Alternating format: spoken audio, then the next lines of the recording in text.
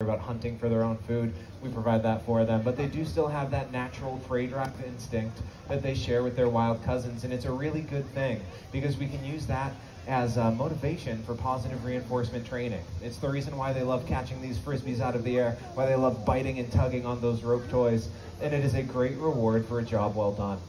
So for our challenge, we're going to be running dogs through our course. We're going to start over here and run through these 12 leaves as quick as we can, jump through the tire, go through the tunnel, over that jump, around the barrel, back over the jump, and then through the tunnel one more time, at which point they have earned the right to capture their prey. We're going to end with a frisbee toss right down the middle of the field.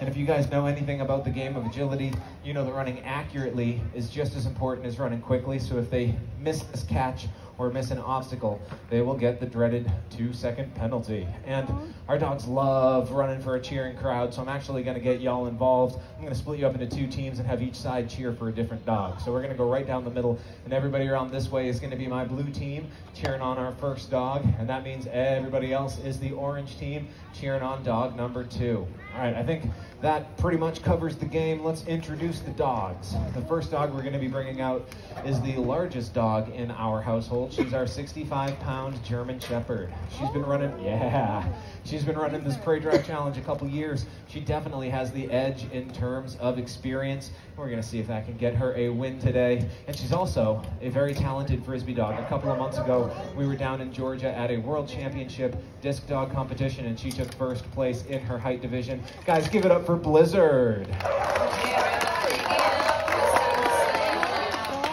She is out here getting that prey drive locked in, trying to catch those frisbees.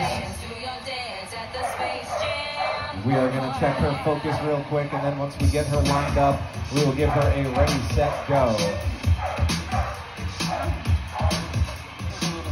I think her focus is looking pretty good. How you feeling, blue team?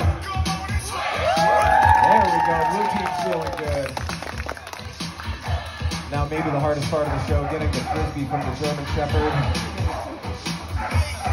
Had a little conversation, but we've got it. All right, guys, help me out. Ready, set, go.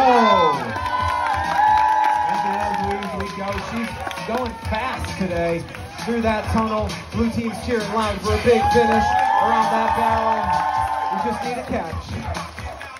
And time. That was a great, clean run of 13.21 seconds. Guys, make some noise for Blizzard. 13-1. That is a nice run. We are going to need to